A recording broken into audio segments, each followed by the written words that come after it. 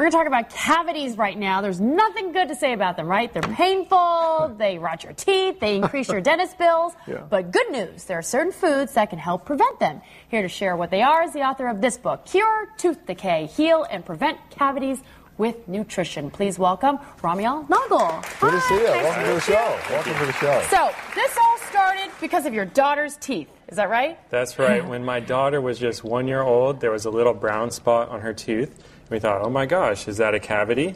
And then it got worse and worse, spread to more of her teeth. And in the worst moment, some of her teeth were just crumbling away. And we didn't want to put her under surgery, so I looked for another way and found a solution. So how did you know nutrition was a part of it? I didn't know nutrition was a part of it originally, but I was led to the work of a famous dentist, Weston Price, who is healing cavities in over 95% of his people using nutrition. So we tried it and got good results. How unusual is it for a child that young to have cavities? Nowadays, it's becoming more and more common. About 25% of young children have cavities, and it's on the rise. Wow. Okay. Well, let's just take a look at some of the foods that contribute to cavities. This is kind of a brief list of what you gave me. Like sugar is, I know we have to avoid sugar, but like white flour, cookies, donuts, I guess because of the sugar, but like white flour and pasteurized milk, those are both that kind of surprised us. Why is that?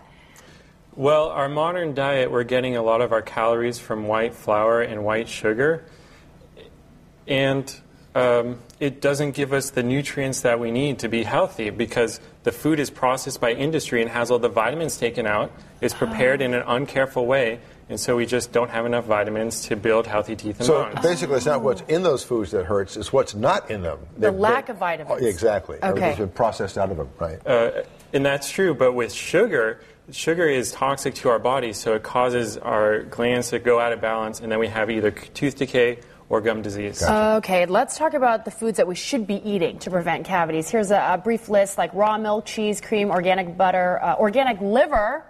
I don't know if I like organic liver. Then you should go to the grass-fed meats then. Okay, but can I take it as a supplement instead, or is the real thing better? The real thing is good. There's a fermented cod liver oil or high vitamin cod liver oil that you can take that has a good flavor.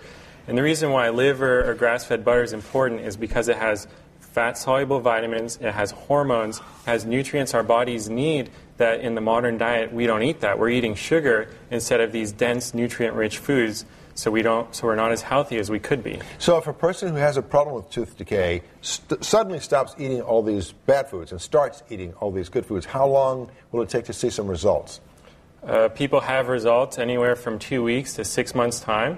And it depends on what changes that they make and how healthy they are beforehand. But in my personal example, I had 4 cavities over 4 years ago, and now they're gone, and my teeth are much healthier. Wow. And you haven't had a cavity since. So basically, it almost like all those vitamins and nutrients, it builds a barrier or something to prevent your teeth from decaying or your gums from rot, and your mouth from going bad? Yeah, right. Well, our bodies are needing a ton of nutrients to be healthy, and when we don't take those nutrients in, then our bodies slowly decay. And so the older people get, the more cavities they have because they're eating the wrong kind of foods. Okay, well, actually, you can download a chapter for free on your website. We have more information on our website. The book is Cure Tooth Decay. Ramiel Nagel, thank you so much for that insight.